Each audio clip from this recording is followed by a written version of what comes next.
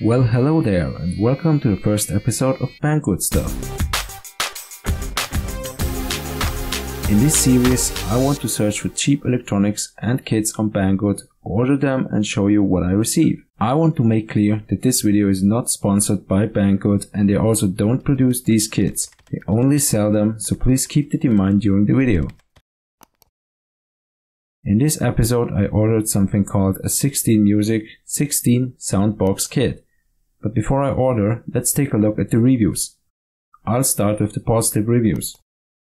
RTC 017 wrote, "This is a very good kit and value for money." Anto said that the kit is easy to assemble and works great. When assembling, pay very close attention to the position of the diodes. He also stated the kit won't survive 9 volts. Now let's read some negative reviews. AA2LF wrote, "Easy to put together, but without any instructions, it's useless." Reviewer K-Tokyo wrote, "Not recommended. Poor quality product, comes with cheap price. Does not work. Some parts not in the package." So is this kit easy to assemble and good for beginners, or did they just put some cheap parts together in a package without any instructions? Let's find out.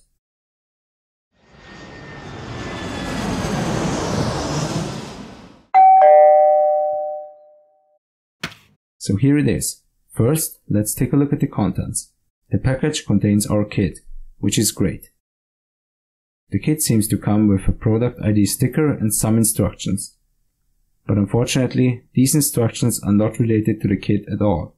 This sheet of paper seems really weird anyways. The bottom was torn off and the rest of it was just shipped with the kit for whatever reason. So let's store the instructions for later use and take a look at the electronics instead. My first impression of the PCB is very positive. It seems to be of high quality and the silk screen is rather nice and clear. All the labels can be read easily. Another thing that I noticed is that the pads are quite large, but not too large, so they are easy to solder. It also has a little slot cut out for the daughterboard, which is a nice detail. One negative thing that I saw right away at the beginning was the packaging. The parts were not really protected at all. Unfortunately, most of these kits will be shipped like this due to the low price. However, it's better to ship the ICs like this, stuck in a piece of foam so the pins can't bend. It doesn't have to be in a box like these two, but a little piece of foam would have made this kit so much nicer. However, back to the components. Other than the main PCB, there is a little daughterboard in the kit. Besides these two components, the kit consists of 4 switches to select the sound, a little pin header for external communication, a small speaker, an optional cap, 3 diodes, quite a few resistors, the 2 main ICs and sockets for them, which is a nice touch, and a transistor. Let's take a look at those ICs. I've linked the relevant datasheets in the description below. You can get all the information there. Now I will quickly assemble the kit. I will start with all the resistors. I think it's not that exciting to watch, so I cut the other resistors out. Next, solder the diodes in place. Just watch out for the correct orientation. You can see that there is 1 regular diode and 2 Zener diodes in the kit. The top symbol on the silk screen shows the regular diode. It has a little white line on the right side to indicate that the cathode of the diode goes here. The diode itself has a silver ring on its body to indicate where the cathode is. If you place it in the wrong way, the kit won't work. So as you can see here, the cathode is at the right side here, towards the little slot for the daughterboard. The same applies to the 2 smaller diodes. They have a small black ring to indicate the cathode, as you can see here. The cathode of both smaller diodes also point to the right hand side of the PCB, towards the slot. Now to the IC sockets. They are quite easy to install. Just make sure that this little notch of the socket matches the notch on the silk screen. After they are placed, turn the PCB around and first tuck down 1 pin at each side of each socket to hold it in place.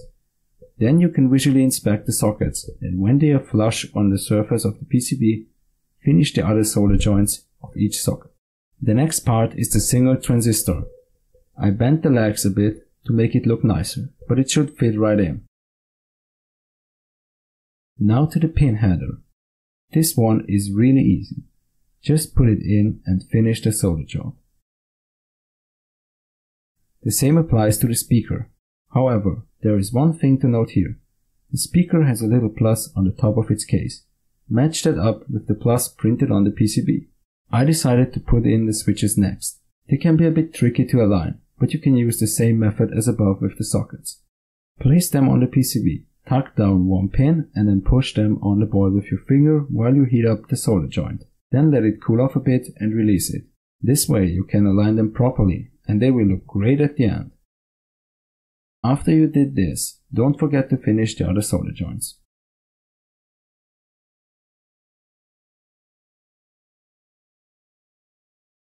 And now comes the hardest part, the daughterboard. One top tip, it's actually better to do the daughterboard before you solder the speaker in. Otherwise it's very hard to do the top solder joints of the daughterboard. Unfortunately, I didn't think about that earlier. However, this is still quite tricky.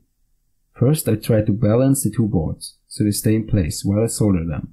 But I ended up pushing the two boards against something, so they stay in place. Then I soldered the right hand side corner, so they don't fall apart again, and I finished all the other solder joints afterwards. Make sure you do both sides, top and bottom. When this is done, there is one last thing to do, and that is to put in the ICs in their respective sockets. Make sure the legs of the IC are not bent, and then push it in a little. Verify that everything looks right and then push it in completely until it fits nice and snug in the socket. And you're done. Now it's time to test it. Behold the mighty 16 sounds. This is not good. It's clearly not working. So we'll have to troubleshoot this. Okay, so I found the problems. First, I tried to add that extra cap that came with the kit, as suggested on Banggood, but that didn't work. In the reviews, somebody suggested to connect these two pins to the daughterboard with wires. So I did that as well. Let's give it another try.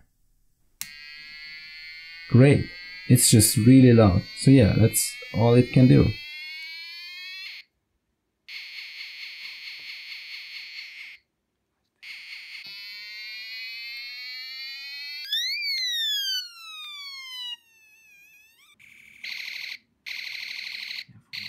Okay, let's do a quick recap.